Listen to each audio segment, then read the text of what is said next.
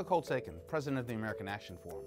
It's tax day, our annual reminder that the tax code is too complicated, anti-competitive, and anti-growth, or put differently, our annual reminder that it's been 30 years since we did tax reform. So it's time for tax reform. But how will we know when we get it?